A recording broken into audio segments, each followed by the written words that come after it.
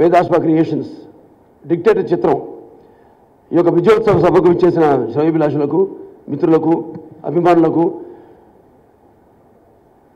అలాగే పాత్రికేయులకు, print and electronic media వారికి, మరియు వేదిక మీద ఉన్న మా captain and owner of the ship director Srivas గారికి, అలాగే మా హీరోయిన్ సోనాల్ చౌహాన్ గారికి, ఇంకా ఎడిటర్ గౌతమ్ రాజు గారికి, పురాణాలను కళ్ళకి చూపించాలన్నా, చరిత్రను తిరగ రాయాలన్నా, అలాగే ఒక్క సినిమాకే సాధ్యం. కుల, మత, భాషా భేదం లేకుండా అందరూ కలిసి పనిచేసే ఒకే ఒక్క పరిశ్రమ సినీ పరిశ్రమ.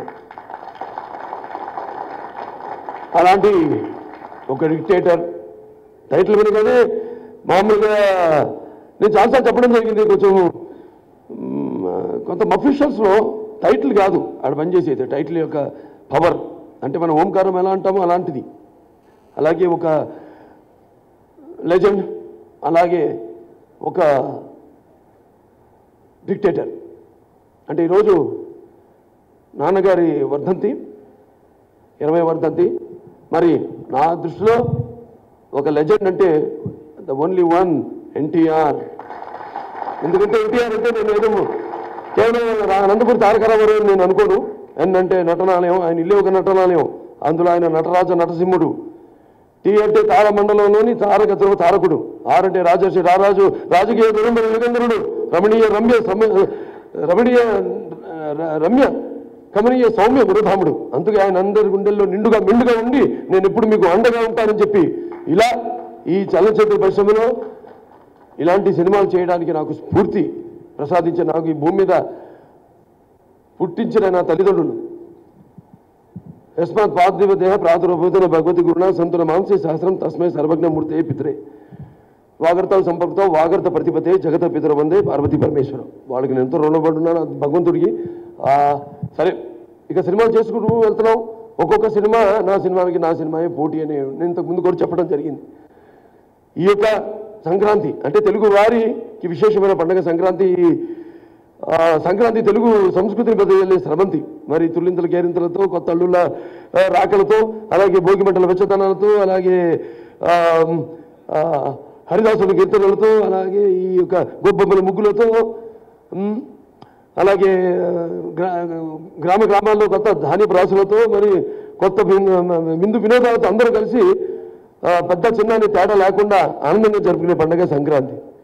మరి అటువంటి ఈ సంక్రాంతి మరింకా ఎన్నో వినూత్న కాంతులను ప్రసాదించాలని ఆ ధనధాన్య లక్ష్మిని అందరికీ సిరి సంపదల్ని, సుఖ సంతోషాలని ప్రసాదించాలని మనస్ఫూర్తిగా కోరుకుంటూ, మేము చేసిన ఈ చిత్రం ఆ రోజు విడుదలై నేను చెప్పిన వీటన్నిటితో పాటు ఆ సంబరాలతో పాటు ఈ యొక్క చిత్ర సంబరాన్ని కూడా వాళ్ళు ఉగాది కానుకగా తీసుకుని దాన్ని ఇంత విజయవంతం చేసినందుకు నా తెలుగు ప్రజానికానికే కాదు, మొత్తం ఇవాళ భారతదేశమే మాట్లాడుకుంటుంది ఈ సినిమా గురించి. అంటే మన తెలుగు వాళ్ళు ఎంతమంది ఉన్నారు? సుమారుగా భాష మాట్లాడే జనాభా ప్రకారం చూస్తే వాళ్ళ 15 కోట్ల మంది ఉన్నాం తెలుగు వాళ్ళం.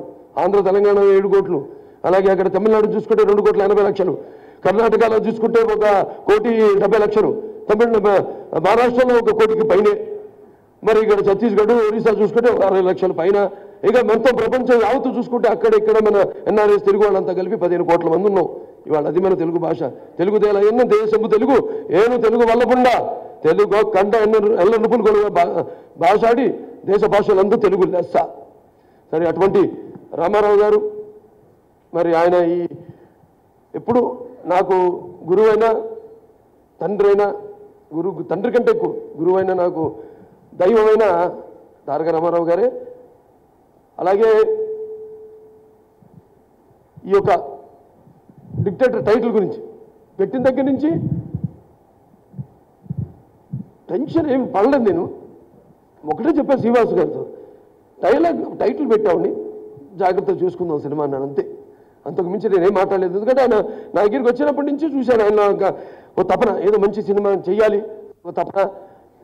ఎప్పుడు అన్నీ తానే అన్నిట్లో కూడా ఇన్వాల్వ్ అవుతూ, అది నేను ఆ టైపే కొంచెం. So birds of the same feather flock together అంటారు. అంటే అలాగా ఇది దైవ సంకల్పం. కలిసాం. నాకు ఆయనలో ఉన్న తపన హుషారు నాకు నచ్చింది. ఇప్పుడు డల్గా ఉండే మనిషి అసలు పడదు నాకు. మాలాగే ఉండాలని కోరుకుంటాం మేము అందరం. అలాంటి ఆయన రావడం, వెంటనే చేద్దామని చెప్పడం, వెంటనే ఆయనకి లేదు జాగ్రత్త చేయాలి, ఏ కొంచెం తేడా వచ్చినా మళ్ళీ నా కోపం గురించి తెలుసు అంటే ఆయన పర్ఫెక్షన్, అది పర్ఫెక్షనిస్ట్.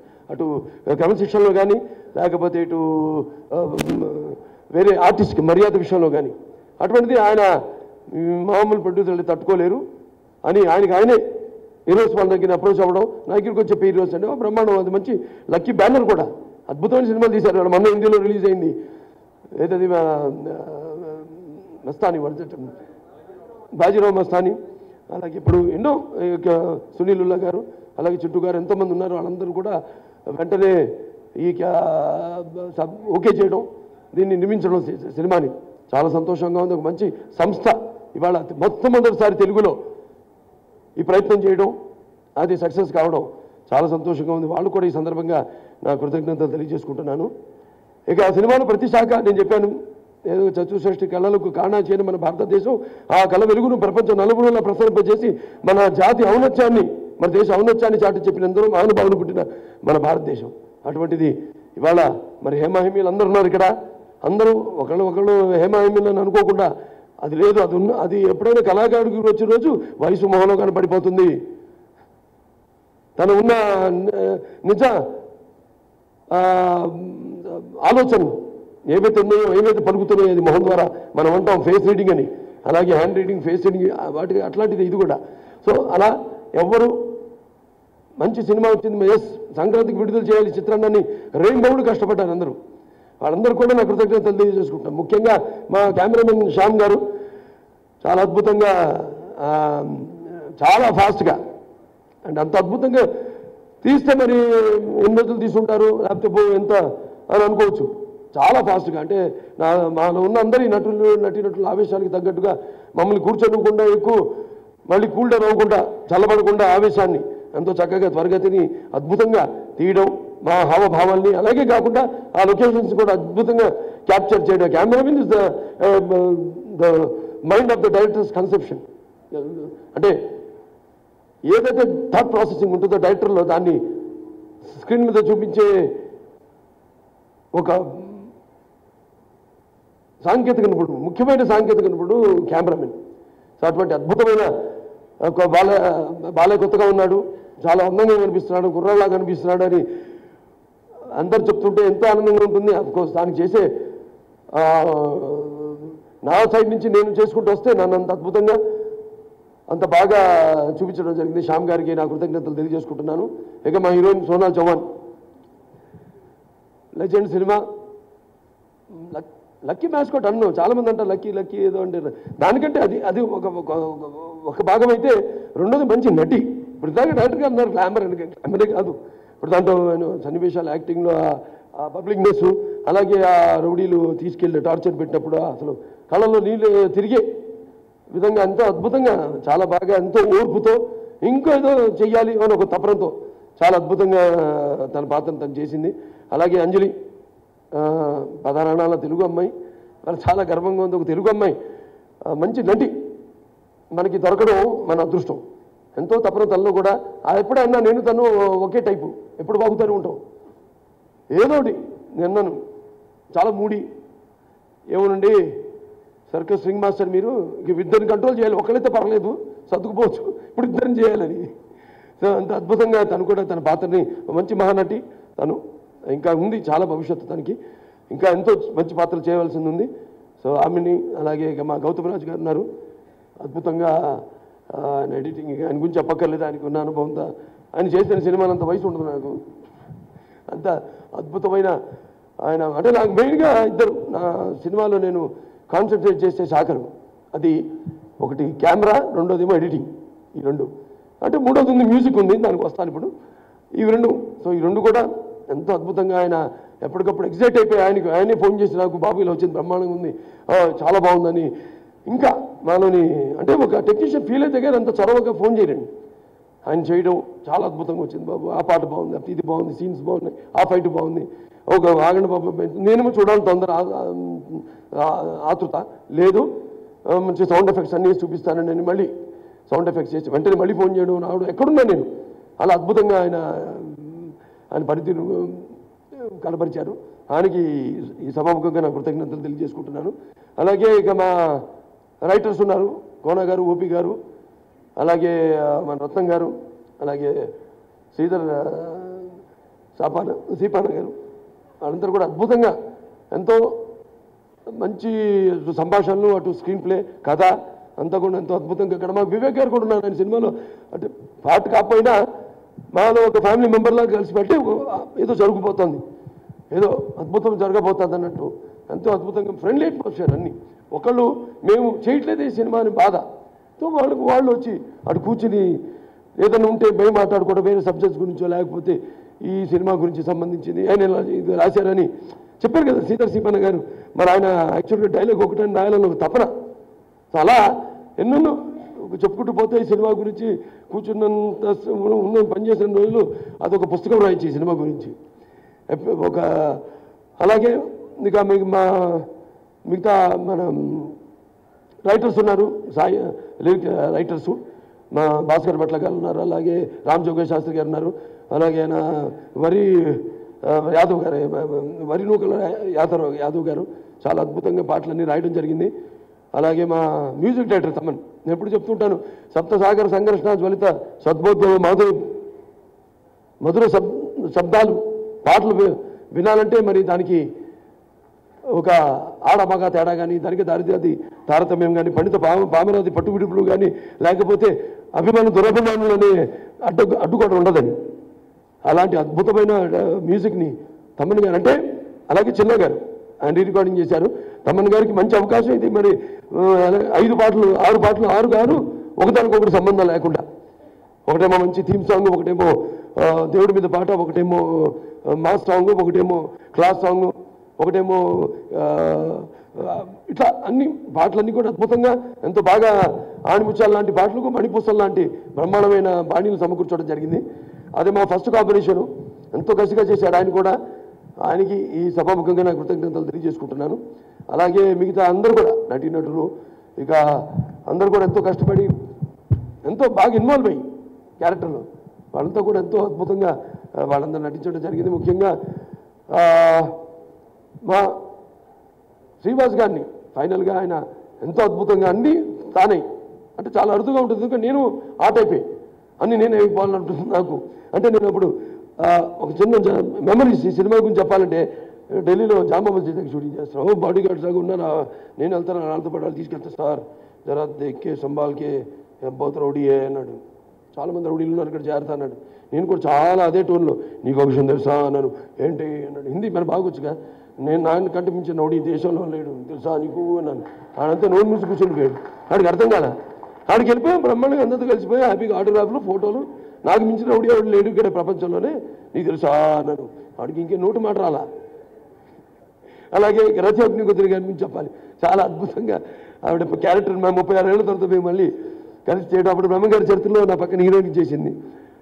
2 పాటలు మంచి మామ కుర్తల మరదల పిల్ల అని ఒకటి, రై అని దూకాలి గిత్తలు సవారు తీయాలని అద్భుతమైన 2 పాటలు, మంచి గ్లామరు. అటువంటిది ఇప్పుడు ఈ సినిమాలో మళ్ళీ తిరిగి ఆ తపన ఆర్టిస్టులు అదే కావాలి. ఆర్టిస్ట్కి ఏంటంటే మళ్ళీ చెయ్యాలి ఏదో కొత్త చూస్తున్నాం అన్ని సినిమాల్లో కూడా క్యారెక్టర్స్ కొందరు వాళ్ళే చేయడం అని మనకు కూడా ఒక క్రియేటివిటీ రాదు ఎక్కువ.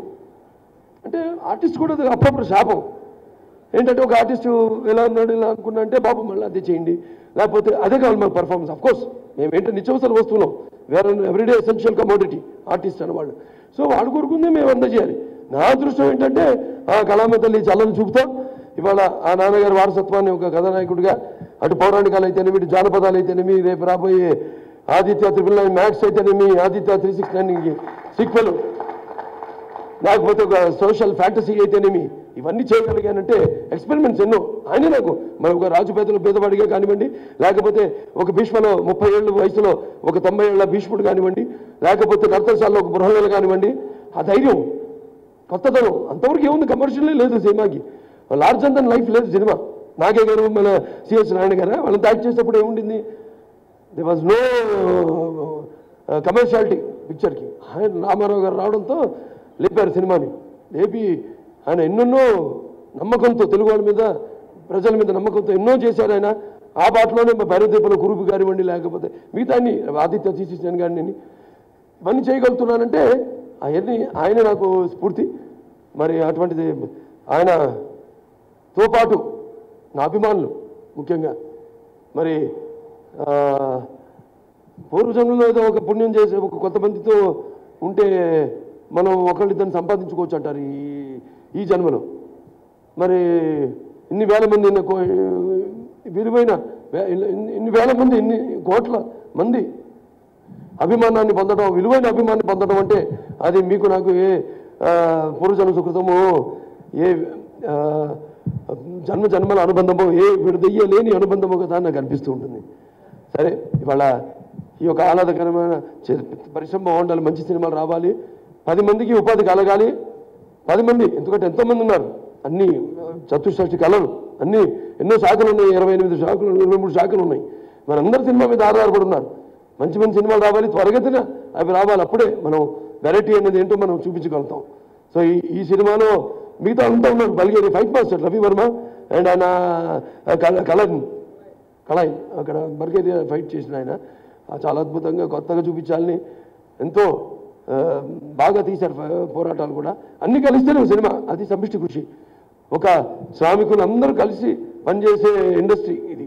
ప్రతి వార్డు నుంచి లైట్ బాయ్ నుంచి అక్కడ కార్ డ్రైవర్ దాకా ప్రతి వాడు 6 నిమిషాలు వాడు రెయిన్బోలు కష్టపడితేనే మాకు వంట క్యారియర్ పంపించే వాళ్ళ వరకు అందరూ కూడా ఎంతో కష్టపడి ఈ సినిమాకి పనిచేసినందుకు వాళ్ళందరికీ నా పేరు నా కృతజ్ఞతలు తెలియజేసుకుంటూ ఈ యొక్క చిత్రం విడుదల విజయం ఇంకా రెట్టింపు బలాన్ని ఉత్సాహాన్ని నాకు అందించాయి. మా అందరికీ ఇంకా ఎంతో కసితో నా తుది రక్తపు బొట్టు వరకు, నా చివరి రక్తపు బిందు వరకు ఇంకా వైవిధ్యమైన పాత్రలు, వైవిధ్యమైన కథాంశాలతో ఉన్న చిత్రాలు అందించడానికి మా వంతు కృషిలో ఎటువంటి లోపం ఉండదు. తప్పకుండా ఎప్పుడు కొత్త సినిమాలు అందించడానికే మా ప్రయత్నాలు చేస్తామని మీ అందరికీ సవినయంగా మనవి చేసుకుంటూ మరొకసారి పాత్రికేయ సోదరులకు అందరూ కూడా నా కృతజ్ఞతలు తెలియజేసుకుంటూ నేను సెలవు తీసుకుంటున్నాను.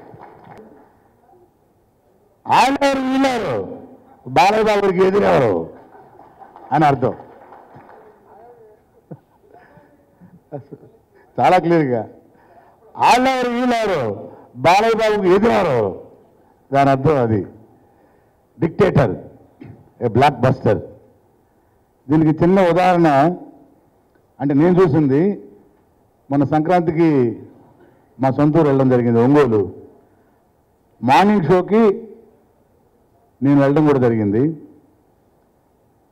Extraordinary views, claps, theatre హోరెత్తిపోయింది, full packed.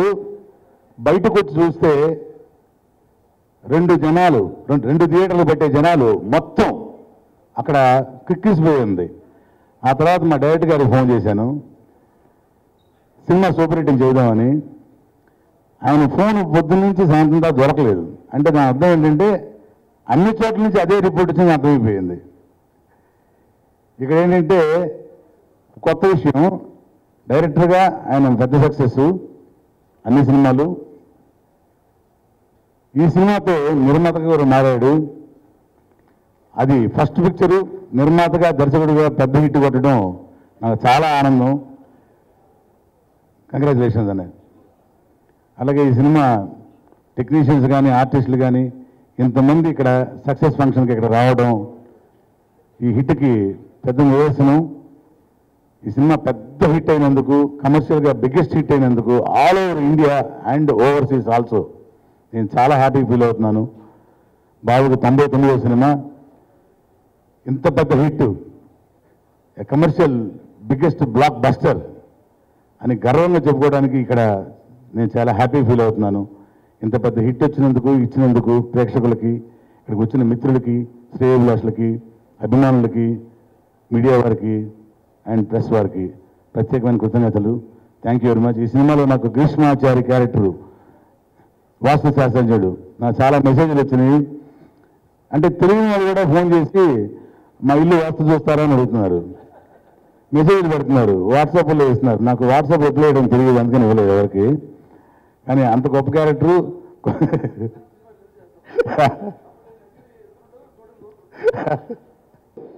అంటే ఆయన కేవలం ఒక యాక్టర్ కాదు, మీకు అందరూ తెలుసు. He's chairman of the Indo American Basava Tarakamma cancer institute and he's an MLA.